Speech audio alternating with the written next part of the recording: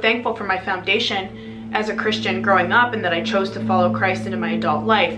But I still had areas that I wasn't in surrender and I wasn't obedient. And dating has always been one of those.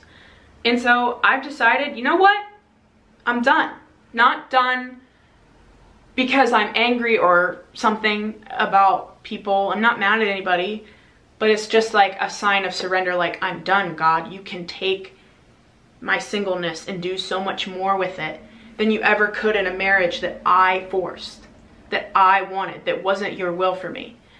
And I used to think singleness like was boring, and it is not as fun as being in a relationship sometimes, but being in disobedience is worse.